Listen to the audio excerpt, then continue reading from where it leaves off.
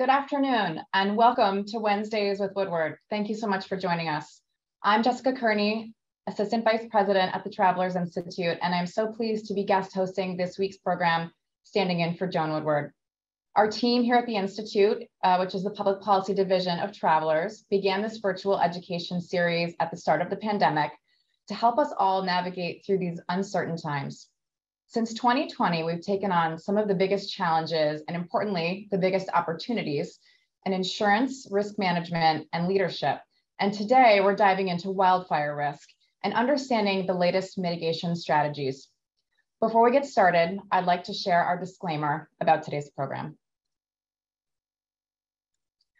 I want to start by extending our enormous thanks to the groups that you see here on screen. I want to call them all out by name. You can see there's many of them who are helping and supporting this program today.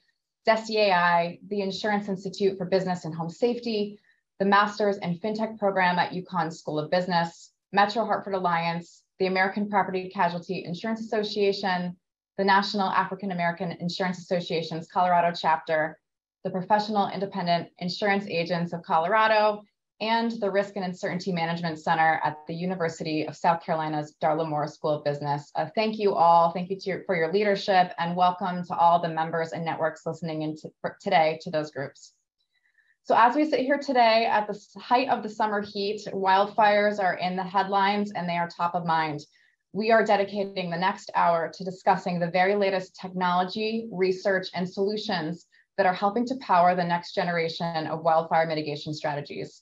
I cannot say enough about our lineup of wonderful speakers today. They are truly leading the industry, and we are incredibly grateful for their time that they're spending with us today. So first, some introductions. Roy Wright is President and CEO of the Insurance Institute for Business and Home Safety, or IBHS. He is a leader in climate adaptation, building science, and disaster mitigation. A former FEMA official, Roy brings together stakeholders really from across industries and specialties to tackle some of the toughest disasters facing communities in the US. From wildfires and hurricanes and tornadoes to hailstorms, he oversees the research and risk reduction efforts that are creating stronger, more resilient homes, businesses, and communities.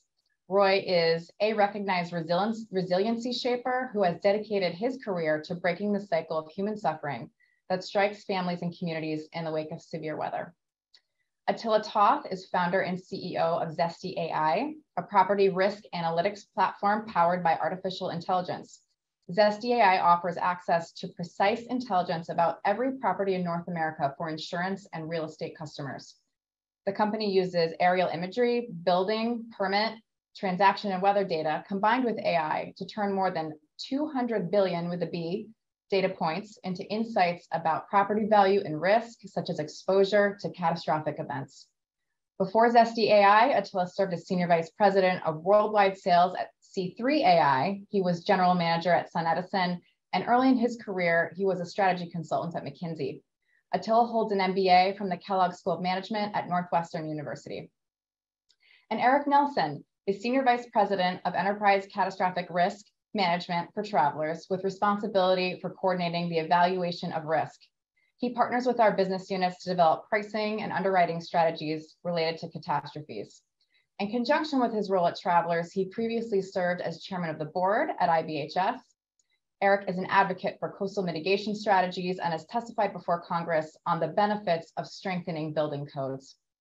Roy, Attila, and Eric, thank you so much for joining us today and sharing your expertise.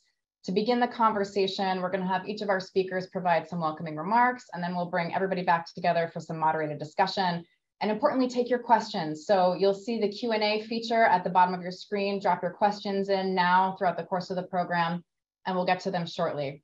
So Eric, over to you. Why don't you kick us off? Well, thank you. Thank you for that lead in, and I appreciate both Roy and Attila joining me here today. And so I'm going to kind of set up the conversation here today by just talking about the evolving risk landscape. So as we think about this, without action, you see it in the news constantly about the wildfires, the droughts. Without action, we face really an unprecedented increase in wildfire risk. And it's not all about the weather.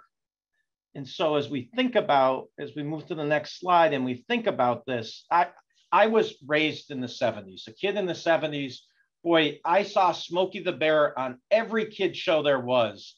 Only you can prevent wildfires. That's what was drilled into you as a kid in the 70s. And this stat was really startling when someone on my team brought this up to me, was 86% of US wildfires are started by people.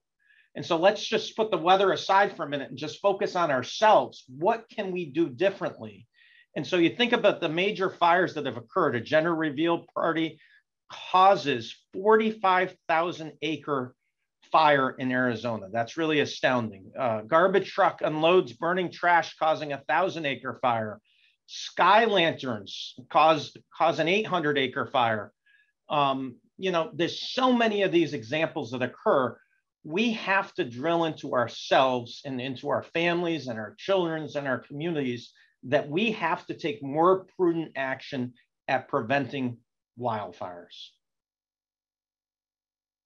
But the weather does come into play as we see the worldwide temperatures. And I'm in Hartford today, but I live in Massachusetts. It's a warm week. Across the US, we're seeing warm temperatures. But really, when you look at the trends, California, as an example, is hotter and drier today than any point in the last 120 years. So the temperatures are getting warmer. The acres burned in the West are increasing. And so the chart on the right shows that. And the drought index are becoming more frequent and more severe. But on top of the weather stats, it's also, we just have to say, more Americans are living in higher risk areas. And so if you look at California, specifically the high risk areas, population between 1990 and 2020, population up 92%. That's a big increase considering the US population over that period is only up 33%. So people are really moving to those high risk areas. And we have to really consider that. What can we do? And Roy's going to give some great examples in a few minutes about that mitigation of that risk. Drought conditions, as we look at today, on the left-hand side, you can see the US Drought Monitor, pretty significant droughts going out throughout the West. And the outlook looks like it's going to be continued. So we're in for a tough wildfire season. Now let's turn over to losses for a minute. So we talked about what people do. We talked about the weather trends. Now let's put it together and just talk about economic damages that have occurred across the US. And it's really been on the upswing. The chart on the left looks at economic damage by decade. And you can see really benign wildfire losses in the 90s and the 2000s. Then the next decade, we see a rather significant uptick. And then in the latest decade, we're on a pace to almost double the last decade. And so it's not just about the weather, it's population growth impacting. Here's all the factors that'll impact those wildfire losses: forest management, fire suppression policy, season expansion. You know, so when we look at the weather, predominantly looked at events in the summer, now moving into different seasons with higher winds. Inflation, we all know we're feeling the bite of inflation, but inflation, even before this recent period, we've always in insurance had something called demand surge. So when there's a big event that happens and there's hundreds or thousands of buildings and homes that have to replace, we typically will see demand surge post that event. Legislative and regulatory impacts. Now, there is a good sound public policy. I don't want to make that sound negative. Public policy makers look out for the interests of their consumers. And at times that regulation can either increase or decrease potential losses. In a lot of cases, the protections put in place do increase loss costs for the insurance industry. Evolving firefighting capability and capacity. Firefighting capability has been great over the years, but we have to recognize there's a finite amount of capacity that is available. And the last one is utility service line management. We've seen the impacts on utility lines and how those, in many cases, have started the fires. Now let's talk about the geography, and let's put this in perspective for wildfires compared to other cat perils. If you look at the last 1980 to 2021, you look at that period, where do we see most of the economic damage? Well, hurricanes, tropical cyclones make up a huge portion of that. Severe storms, winter storms, wildfires have made up about 6% of those losses historically, but on the uptick since 2017, it's now made up 11%, big increase. And then what's the states? Well, California is predominantly the geography, but we see a lot of events that do occur in Western states. So that's something you have to be aware of, is where do the events occur? A couple more slides. Public utilities have been really talking about ways to mitigate the risk. And so they have a big part to play in this. And the California public utilities have pledged to bury thousands of miles of power lines, and that'll significantly reduce the risk. In addition to that, they've committed to pledge to remove hundreds of thousands of trees around the power lines. So those two effects are going to reduce the risk. And my last slide is to say, insurance companies have a role to play. And so insurance companies have a role to play. I'm very proud to say that Travelers is one of the founding members of the IBHS Research Center, but the Research Center is funded by the insurance industry at large. I think the stat is close to 90% of the industry participates in IBHS. Travelers were also advocates for federal and state actions. We're part of the Build Strong Coalition. It's also insurance companies' roles to educate consumers pre and post event. We also provide consumer incentives for appropriate actions. And then at the end of the day, we are here to make a timely response if an event does happen and have appropriate claim payout. So with that, I was just setting the stage to kind of lay this out. We're going to turn it over to Roy to have a more in-depth conversation about that wildfire research, that cutting-edge research that's going on at the Research Center. Thank you.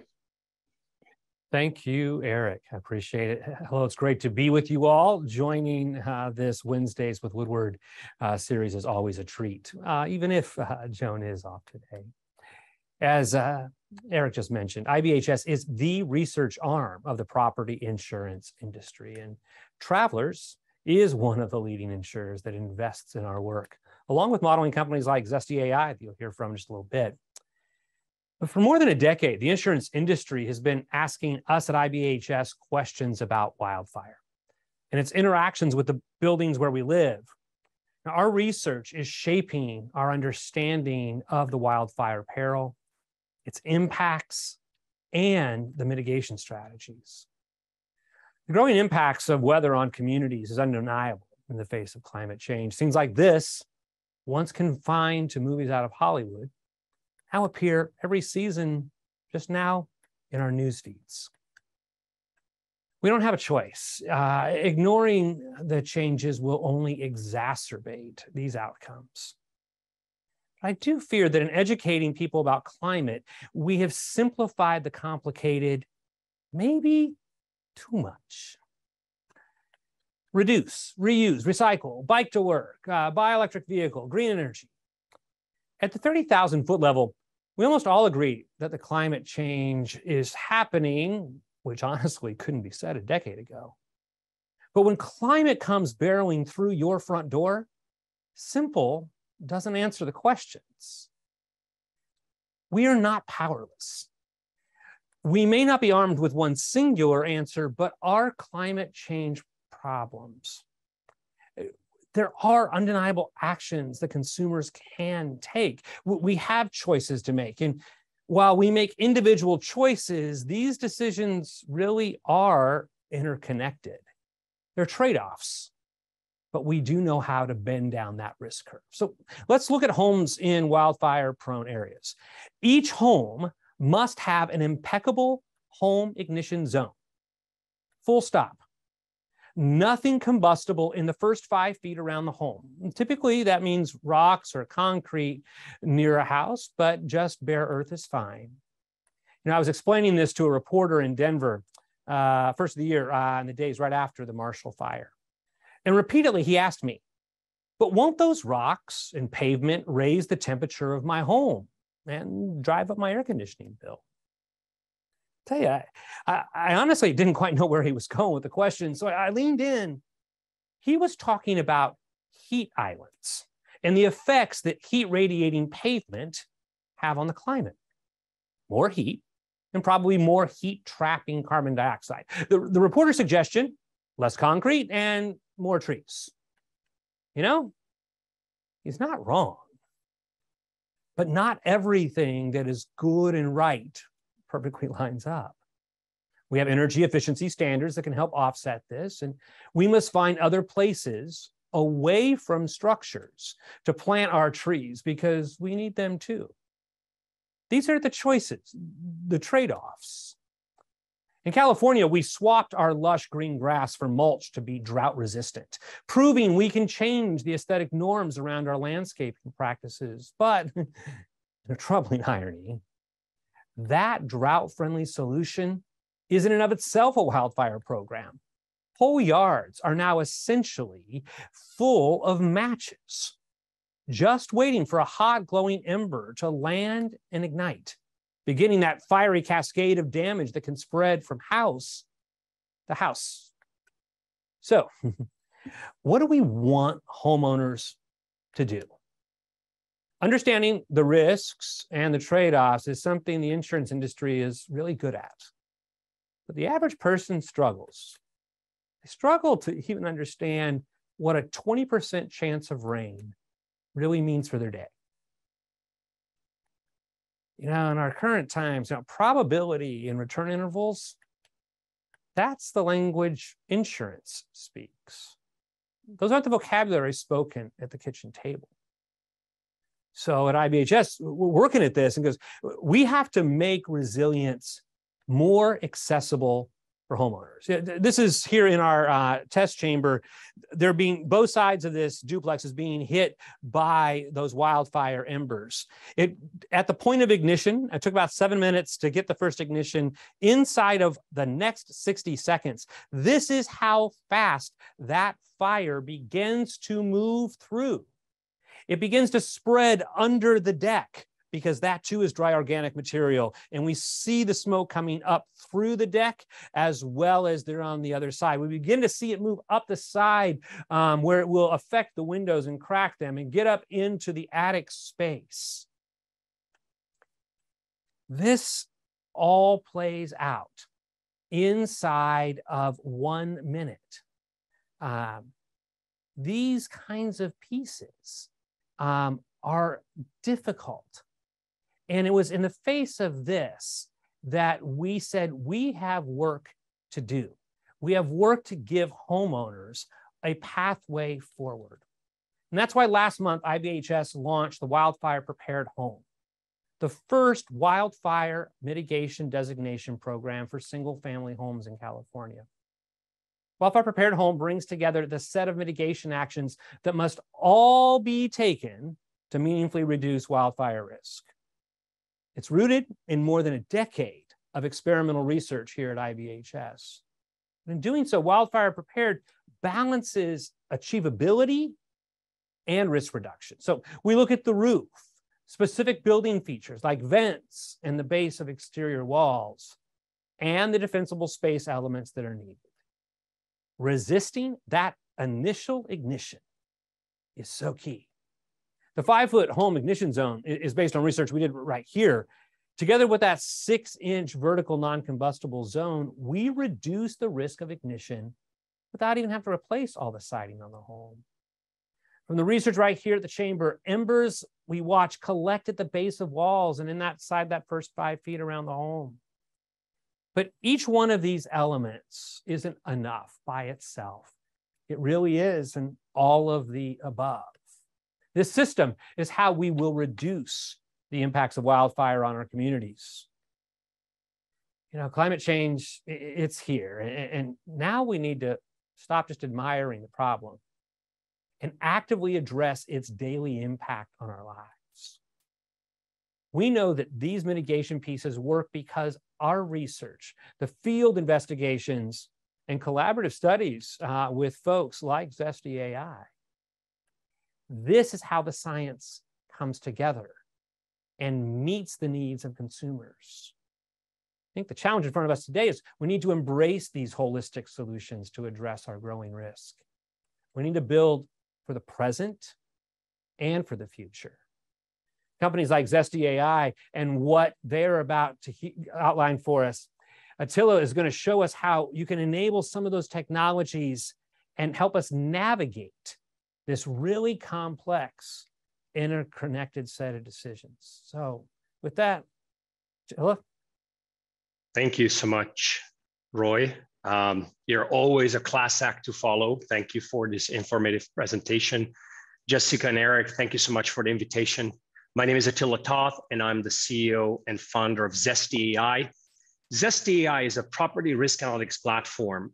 We use modern technology, as Roy has mentioned, to protect the livelihoods and communities from natural disasters. Our focus is on wildfires, but also on severe convective storms, wind events, and flood events. We partner with national and regional insurance carriers, MGAs, and reinsurers to build the next generation climate risk models. So what is this artificial intelligence voodoo, you may ask? And let me try to simplify this.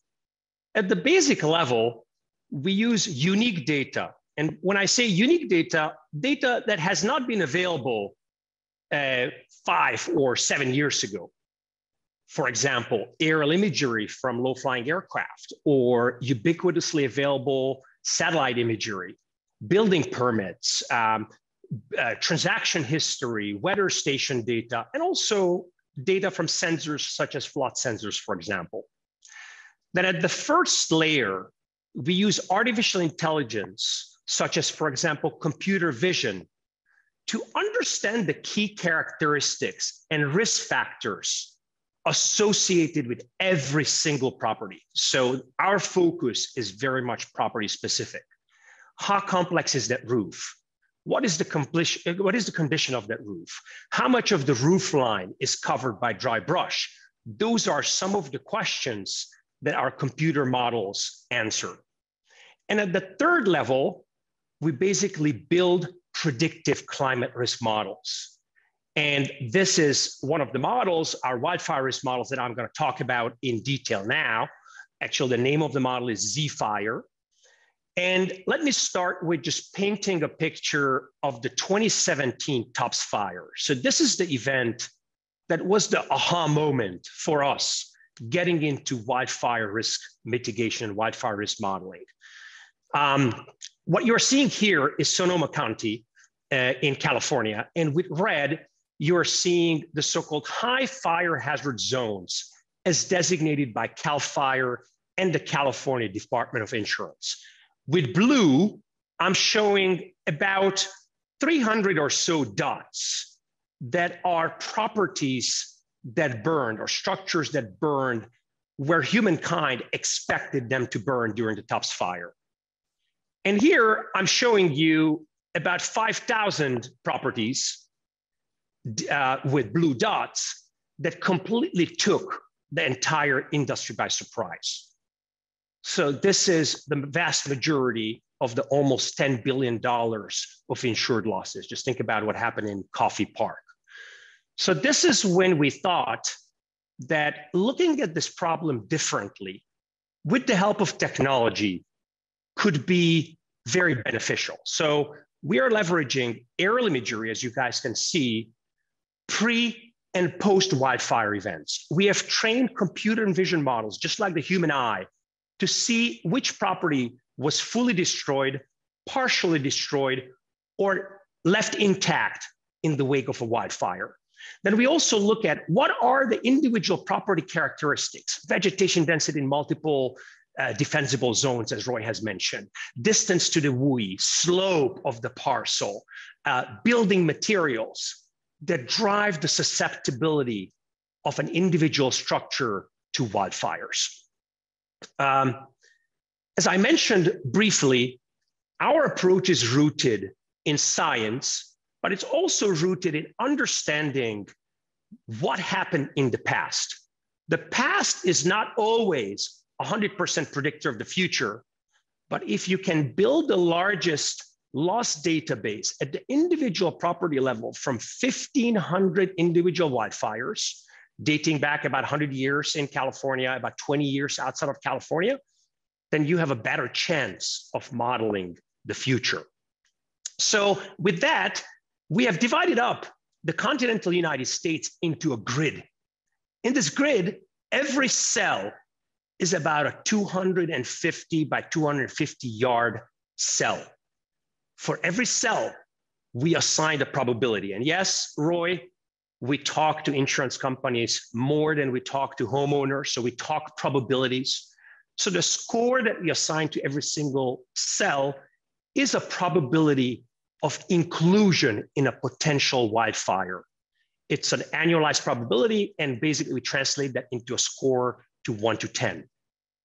Then we zoom in into every single one of those grid cells, and we look at every single property. What is the roof made out of? How much is the slope that this property is nested on? How much vegetation does this property have in multiple defensible zones? And then we assign a vulnerability score, which is a dependent probability. So if the property happens to be in a wildfire, what is the expected damage rate to this property? So bringing this together in a California example where there are 10 million properties, give or take, on one axis, we are looking at the risk of wildfire. So this is a more of a regional view. On the other axis, we are looking at the risk of property loss. And then we have this very granular view of risk where we can confidently say that 88% of California properties are not problem children. About 12% is where we need to zoom in. And even there, not every property is created equally. I want to flip up a quick example here in the Hollywood Hills, which is the area of the 2018 Woolsey fire. So I keep zooming in on this property. You're seeing a high resolution aerial image on the left-hand side, pre-fire, post-fire.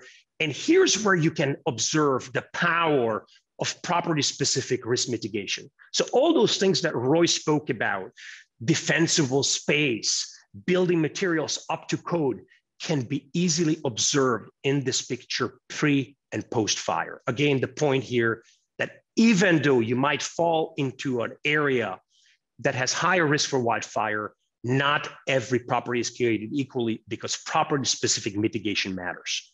So how do we know that this voodoo artificial intelligence model can give us useful insights? So this model is characterizing all the properties, so each and every property in the wildfire-prone states into those risk categories that I'm showing here.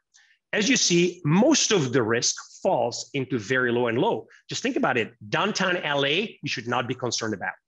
On the right-hand side, I am showing the distribution of risk. What you are seeing here is a relative risk multiplier of wildfire inclusion. So what does it say? Even though most properties are very low risk, they fall in the very low and low risk category, the differential, the risk differential between very low and very high is 110x. That's what you want to see about a good model. Also, there is regulatory traction with the model.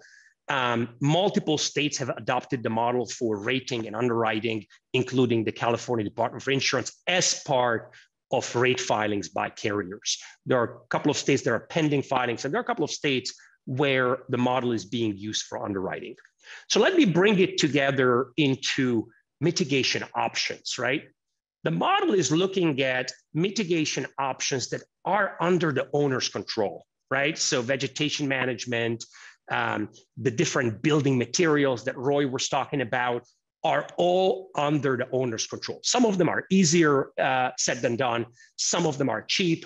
Others are a little bit more expensive. But there are also variables, and we have to recognize this, that are not under the control of the individual property owner. For example, building density, the weather, fire response, distance to historical wildfires. So I just wanted to highlight this, that there are things that homeowners can do to mitigate, but there are also things that we just need to learn to live with in those models.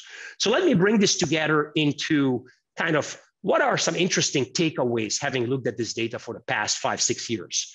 Number one, vegetation is crucial. Just by doing effective vegetation management, you can cut your risk almost by half. Second, construction standards. Very important to bring up properties to new construction standards. About 12% of aggregate risk reduction opportunity. And 2008 seems to be the magic year for building codes. And then on the other side, also tell me things that don't really matter. If you're an individual homeowner that has a wood shake roof, you might be concerned. But at the aggregate level, replacing all wood shake roofs in California will not drive that much mitigation because there's only less than 0.1% of wood shake roofs. So the impact would be less than 1%.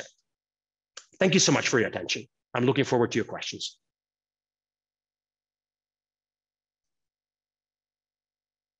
Well, Eric, Attila, and Roy, thank you so much for those presentations. I think we covered a very good swath of information related to wildfires. So I'm going to invite you all back for our moderated portion of the conversation. But before we dig in a little bit deeper, we want to hear from the audience. So we're going to have some live audience polling. Let's bring up the first question. We want to hear from you. We want to get a sense. We've got over 1,000 people who are joining us from across the country and beyond.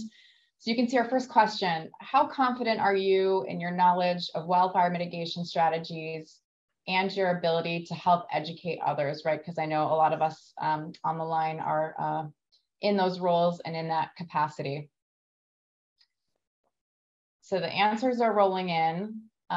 It looks like there are about 2/3 of people, and maybe we can share the response here, about 2/3 of people who kind of filter into that middle bucket of somewhat confident. We have 17% who are very confident, 19% who are not confident at all. So clearly we have some room on the education there, and then looks like some room for about 2/3 of us who are only somewhat confident. Any thoughts from the group here on, is that what you were expecting to see?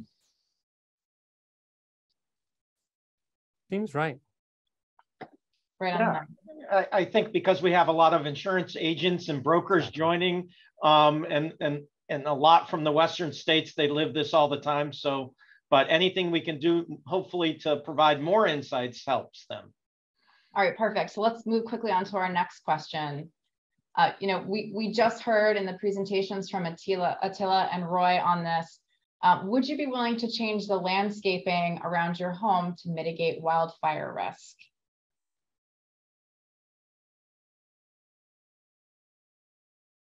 And this is interesting. I think we're about a 50-50 split between yes, I'll do whatever it takes, and yes, to an extent. Almost no one answered no, hopefully primed by the presentations that just preceded this. Roy, any commentary on that? I know you talked about consumer acceptance and talking to consumers in a way that will get them to actually act. Can you comment on this? Yeah, we're watching this play out. There's so much that needs to be done. And when you show people and it says, you've got to move the hedges beyond 5 feet away from your house. Even the point of some consumers out in California I was visiting with a couple of weeks ago, it was a brand new construction. It was just 6 months old, and they were very reticent to pull back from the landscaping that was up next to their house. There's this attraction to it, yes, for something that's been in your yard for 30 years. But I think it's actually this behavioral shift is maybe the hardest thing in front of us. And again, just to highlight some of the final things that Attila was showing in his presentation, not only do we see this in the lab and in the field, the aggregate modeling work that plays out continues to show how important that vegetation and those building characteristics are of the home. It's what differentiates some of those highest risk versus mid-levels. Jessica, I was thinking back to the 70s again, when white rocks were popular. You think about going around your house and you'd see the landscaping, it was all the white stones, and then it changed over time to different color stones. Now it's mulch, right? So that's what we have to do as a society. It's getting those aesthetic trends and changing those. And Attila, you mentioned a pretty staggering statistic in your presentation that, just the vegetation itself could reduce risk by half. So those are pretty eye-opening, and we'll dig in more into those. I think we've had a lot of good information on all three of your presentations. And obviously the theme for today is looking at the cutting edge research and technology. We're going to go there. Before we go there, Roy, I'd like to pull you in, and I kind of just want to step back and look at this from the human perspective. You shared all that great video footage and really gave us a sense of some of the scene and what it looks like, being so close to this. Can you share, what it feels like to step into a community after, one of these wildfires has devastated it? It is. I've worked in the disaster space for a couple of decades and came to IBHS and was very immersed in the wildfire pieces. And that morning when the campfire moved through Paradise, California, I began getting texts because both my parents and my brother lived in Paradise and ultimately lost their homes in those fires. And there's a point where your worlds collide, where the research work and the things you talk about, and then, I use this line in my remarks where I says, climate change came barreling through the front door, and it's exactly what we experienced. In both cases, they were insured. They were able to move through their claims experience, and financially, they had the pieces. But there's still a really, really long road to the recovery of the community, right? And this is this piece that I think all too often, like, well, I have the amount of money I need, and that is an appropriate place to put attention. But by taking these collective actions inside communities, we actually change the trajectory about whether or not the community is going to be able to withstand it. I think that, we focused on the parcel side, but the real game changer is when dozens of parcels in a given neighborhood all meet these standards. That's the point where we avoid that cascades. The technical term is the conflagration of losses that hit in that space that really just rips apart communities in a really, really difficult way. Yeah, thank you for sharing that. And I think that's a good segue. And Eric, I want to pull you in here. You talked a little bit about, so we're talking about looking at the parcel level and the community level.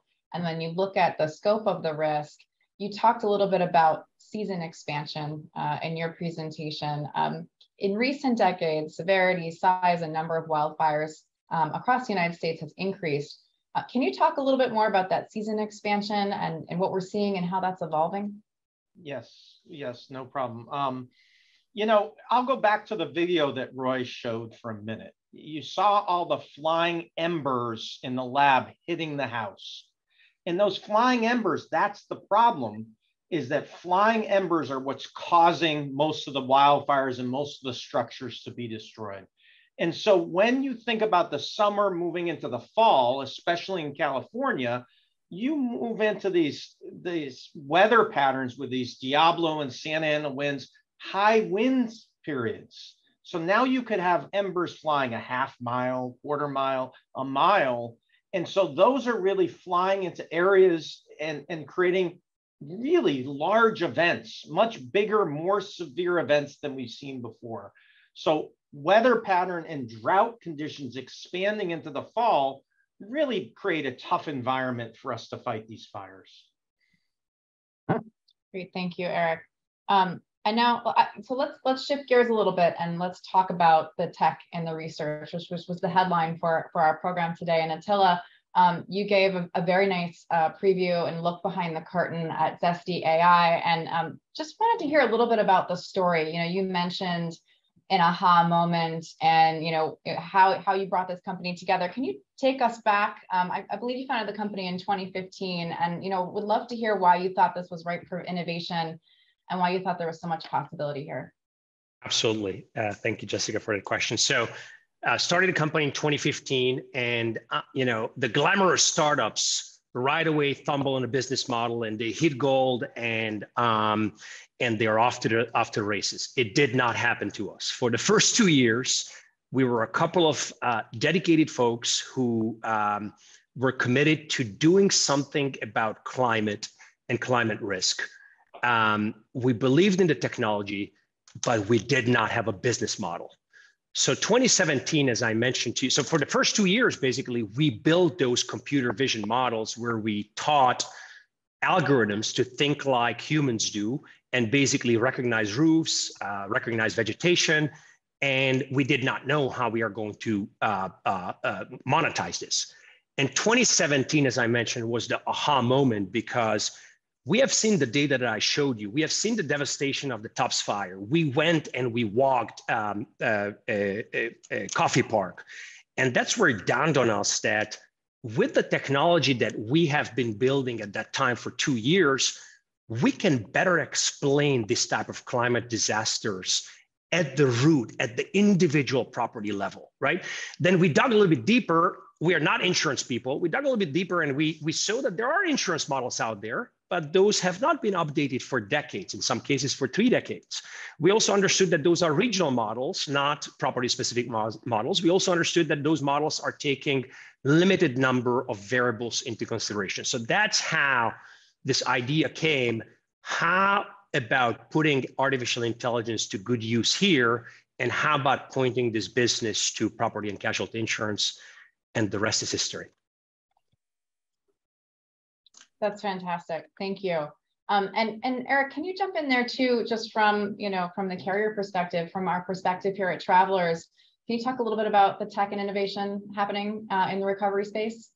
Yes, and so if you think about the last 5 years, we've seen incredible advancements in aerial imagery and AI. And so many times we'll partner with firms such as Zesty, Cape Analytics, Verisk, other firms to evaluate some of their specific products. But we also have access as carriers to that same sort of imagery data.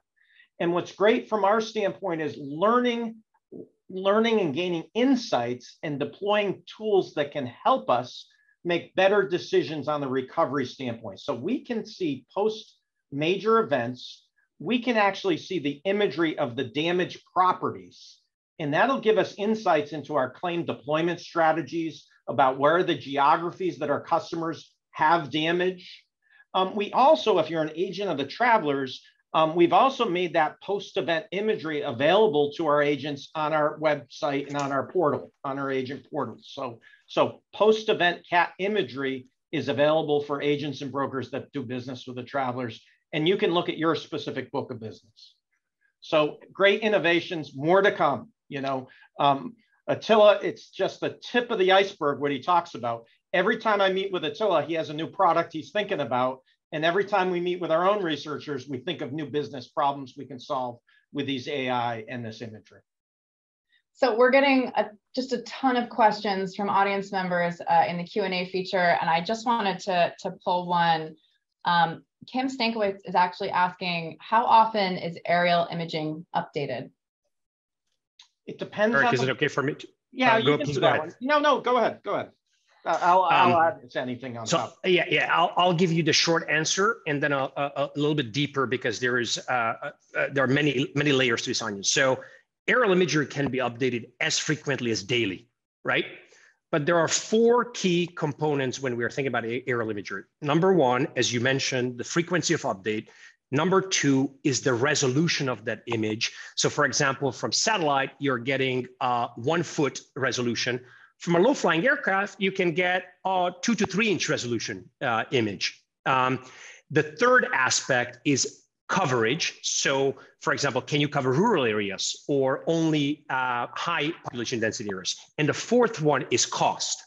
So when Eric tells us, this is the use case I want to point aerial imagery to, then we know what is the optimal mix of those 4 things. So just refresh rate, you cannot look at that in isolation, because there's always trade-offs to make. So for example, for claims use cases, as Eric has mentioned, refresh rate is very important. For the wildfire use case, people don't cut down vegetation every single day. It's okay. For example, in our filings with the Department of Insurance in California, we committed to at least 3 times updating the models, which is a lot more than what they have seen in the past, and they were very happy with.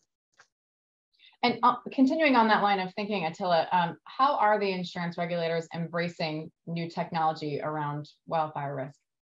Wow, that's a very good question. Look, when we started this and we said we would like to get some of the models embedded in rating, usually the answer we got, oh, AI is a black box thing. Regulators are going to have a hard time with doing that. And we have invested a few years in deep partnerships with some leading regulators where we spend a lot of time educating each other, right? They educated us about the regulatory constraints, like think about California, Prop 103 is posing a lot of regulatory constraints, right? And then we educated them about the art of the possible with the technology. And after that, I'm very happy to report that as you have seen on that map, we have been able to garner approval of rate filings leveraging this model, which once thought to be a black box model in many, many states. And the key to that, Jessica, is transparency. Once we could show that we are not only giving a black box score, but we are also explaining the key drivers that Jessica can take into consideration when mitigating her home. So we are not saying, Jessica, your property is high risk, but we are also telling you, you can decrease vegetation density from your roof line and cut it by half. You can upgrade your building materials. So we tell you exactly why. And that transparency is what has won regulators over. Great, great, thank you. Roy, I want to pull you back in. I know you talked about your wildfire prepared home designation that was recently launched in your opening remarks, and you talked about how that was backed by years of research. You showed us some fantastic videos from the IBHS Research Center in South Carolina. Can you give us a little peek behind the curtain in terms of what research is happening today, what's on your agenda, and what are the priorities in terms of wildfire risk? Yeah, as we look at the wildfire risk, clearly there's something available already for consumers to take action on. Literally today and throughout this week, we are running tests around how far structures need to be separated from each other. The structure separation question in suburban contexts, because we know that wildfire risk is about a parcel and a set of neighborhood or community dimensions. And there is a difference when you are 50 feet apart, 20 feet apart, 10 feet apart, 6 feet apart, in terms of what the risk is from a conflagration perspective. We talk so much about embers, and embers is how we see more than 90% of ignitions occur. But in a really concentrated neighborhood, once a house does ignite, it starts becoming the generation of those embers that spread across the neighborhood. And you can begin to see house to house kind of spread. And so much of the work this year is looking at those community dimensions. What kind of construction types work best in that? And what should the risk tolerances be? Likewise, some work related to community fire breaks and other kinds of actions, again, to address this wildfire community dimension that in the same way that parcels need a designation, we probably need the same kind of thing on the community front. And do you think, just thinking about that community level questions, are there new lessons to be learned from recent fires, or do you think maybe this is more of an implementation problem where people need to act on the recommendations we've had out there and available? It's both. We are learning from the events that play out. I'll tell you that in the main, what we're seeing in our post-event investigations is simply, and not only is it acknowledging and marrying up to what we've seen in the lab, we often see it out in the wilds of reality. It's more true. It's amplified in that space. And so I think we have work to do, particularly on the community dimensions, because when we can work more of the physical sciences, that can then get handed off to the Zesty.ai's as well as the insurers to figure out how they want to apply that into their models and the like. And you get the physics meeting what they can do in the big boxes in the sky. The biggest piece is that element related to, are people willing to take action? You asked me earlier what I thought about that for that response, and I gave you the polite response. I don't think 50% of the people watching here today would actually take all of these actions. I think they want to do so, but if they had to go spend a few $1,000s of their own money, are they willing to do that yet? And I think we've got a lot of work on the consumer side of the equation for people to understand you don't get an exception for a tree that you really like. You don't get an exception for the rose bushes that grandmother gave you. All of that is still risk, and it has to get pushed back. Yeah, Jessica, can I just add to this? It goes beyond wildfire. When we think about high wind areas, and I live in an area with high winds at times, and you really should cut back the trees from around your home and the branches over your home, wherever you live, if you have high winds and other things that could occur, because you're going to get roof damage, and sometimes significant roof damage. So I think if you look at some of the materials that are on the IBHS website, you'll see that removing a proper landscaping is so important no matter where you live.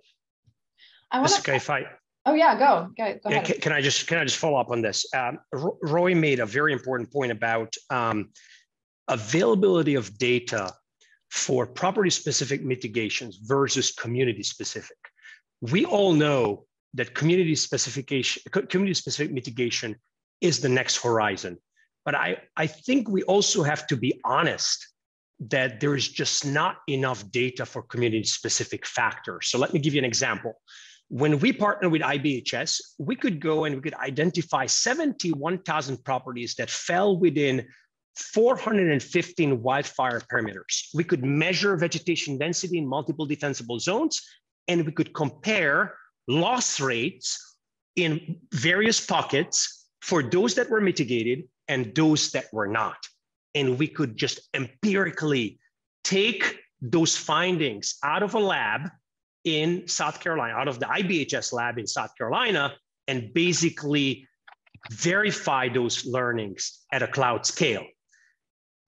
In terms of community-specific mitigation, FireWise and other initiatives are great, but so nascent that data is not yet available to do the same type of back testing that what we have been able to do on the property-specific mitigation efforts. Eric, can you comment on where the insurance market is today when we're thinking about changing climate trends and the latest technological tools? Can you kind of help wrap this up? I know we've got a lot of folks, a lot of insurance agents and brokers on the line too, who might like to know how they, Well, just talking about the first step is the insurance industry. We spread risk over people and over time, right? That's what we do. And then when there's a major event, we're here to help people recover. And so with wildfire and changing climate trends and changing building trends, frankly, it's difficult for insurance companies to understand the risk right now. So that's why we're partnering with a lot of these leading edge firms to understand, moving us from just thinking about high level kind of rating, high level territories, to really the next generation looking at what can consumers do at the parcel level. So I'd say we have to continue to make the investments in understanding the risk and bring those products to bear that consumers need in the marketplace. And I think over the next 24 months, you're going to see significant changes in how we all understand wildfire risk, and that will lead to different innovations in the insurance market. All right, I want to do rapid fire audience questions. We're getting a lot of questions about condo owners, people who live in apartments, people who live in HOAs, homeowner associations, where there may be restrictions. Any thoughts or advice for those folks? I'd say that Roy is in the team, because Roy and I have talked about this a lot, because Travelers is one of the leading commercial insurance companies in the United States. We've talked about this a lot. We're trying to learn from the residential side and really that's where the majority of wildfire risk is. But there's many things that you have from a standpoint of a consumer and a neighborhood, how far buildings are spaced together. Some of the science that Roy is even doing on the residential side applies to the commercial side. So I think a lot of those good tips that we have on the residential side, even on the on the mulch around the foundations, those sort of things. There's a lot of things that you can do on the commercial side that are similar. But Roy, I don't want to put you on the spot. I'll give you a couple of pieces on this. First of all of the action, the fundamentals of the action are the same on a single family home versus a larger scale apartment commercial structure. Once a structure is more than 40 feet tall, some of those dimensions begin to change. So we talk about a 5-foot defensible zone on a commercial structure that's taller than 40 feet, it would be larger. And we're working on the specifics on that front. I do think the upside of apartments and condos is there is a master entity that can ensure that the external pieces are met. I think when we deal with homeowners associations inside single family communities, it becomes much more of a double-edged sword. On the one side, if you're willing to lean forward, they know how to implement rules and make everyone comply. The flip side of it is some of the things that we're requiring, particularly in the landscaping, are directly contrary to things they have written into their rules, and they are reticent to change them.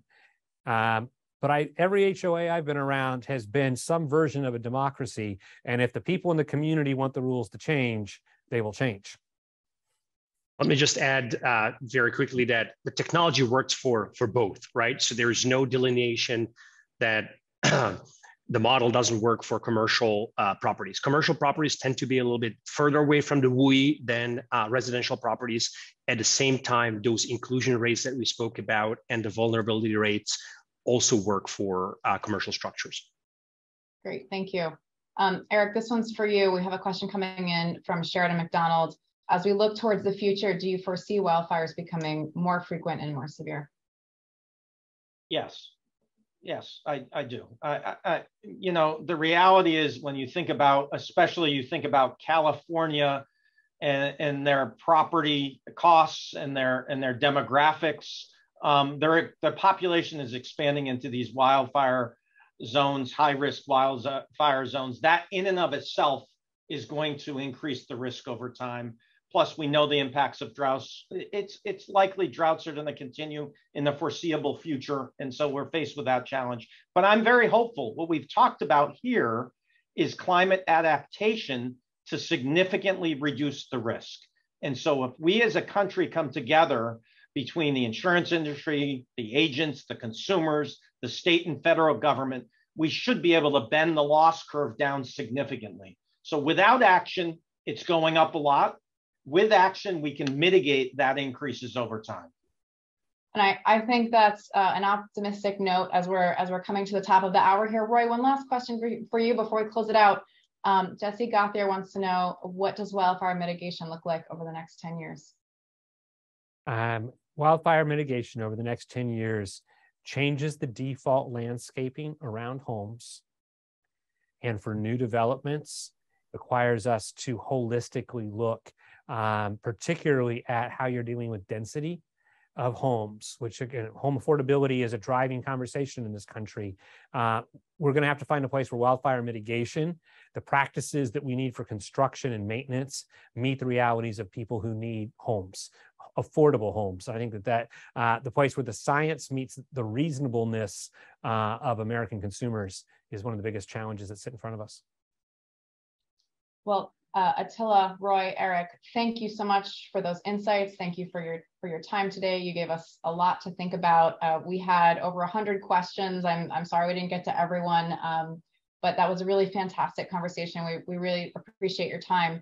I do, in addition to thanking our guests, I do want to preview for our guests today a little bit of what's coming up on Wednesdays with Woodward. So thanks to everyone for joining us. We have a link to our survey about today's program in the chat. So please click on it. Let us know what you thought about today's program, and let us know if there's other topics that interest you or other speakers you'd like us to engage with for this program. We do go through and we look at each and every suggestion, and we really appreciate the engagement. We have one final program for the summer coming up next week on July 27th, and it's a good one. Joan Woodward returns, and she'll be joined by CVS Health President and CEO Karen Lynch, who will share her experiences leading a Fortune 4 company on the front lines of the COVID-19 pandemic response. and how she envisions a future with better outcomes for community health. So registration for that program is open now, and we're dropping a link in the chat, so please sign up and register. As always, visit us at travelersinstitute.org for replays of all of our programs, including this one, which we'll email out shortly. Thank you again to our speakers, and thanks to everyone for joining us today. Have a great afternoon. Thank you.